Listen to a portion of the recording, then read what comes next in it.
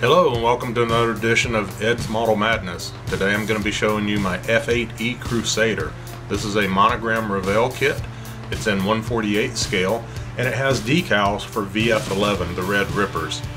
Reason why I chose the VF11 decals for this particular build is the last cruise that I was on, the last time I was on a carrier, VF11 was part of our carrier air group.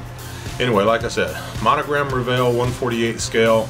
Some of the things that I did to this model, I put the pewter landing gear on it just because of the design of the landing gear on this particular aircraft.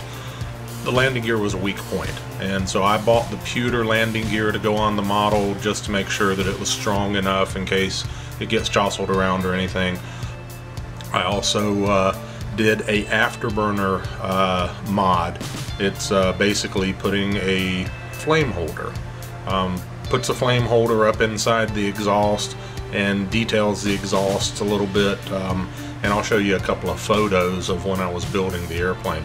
But first I'm going to show you the video of, and this was built back in 2013, so a little bit of an older model, but still looks pretty good. Check out the video and then I'm going to show you the pictures right after that. And this is my 1/48 scale Monogram F-8E Crusader. Now this is known as the last of the gunfighters because it was one of the last aircraft that the Navy had for a while anyway that actually had internal guns. You can see the gun ports underneath the cockpit on the left and right side of the forward fuselage. Now this is a really nice kit. It was very simple, straightforward, not a whole lot of issues or problems with this aircraft. Now I did do a detail kit on the exhaust. It has the afterburner rings up inside the exhaust area, and I added a little bit of extra details into the cockpit as I was building this. Now I've got some photos that I'll be showing you of the build. I've had this aircraft, this particular model now since 2014, so she has been sitting around for a little while, but holding up pretty good, still looking pretty nice. Now you'll also notice the blue on the center windscreen when it comes back around again. That was something else that I had added also to give it a little bit more realistic look. But I have the decals of VF11, which they were actually one of the squadrons that I deployed with on my last carrier deployment. They were VFA-11 at the time, but I wanted to put these markings on this aircraft kind of as a tribute to the guys and gals in the squadron there that I knew while I was in service. So I'm going to show you some of the build photos.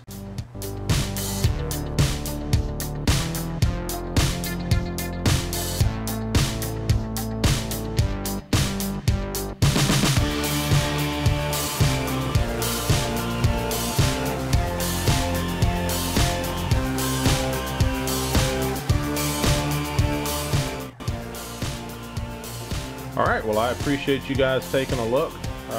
Thank you for your time. Thanks for your support for my channel. If you're not already a subscriber, please go ahead and hit the subscribe button. Hit the notification bell so you know whenever I put out a new video.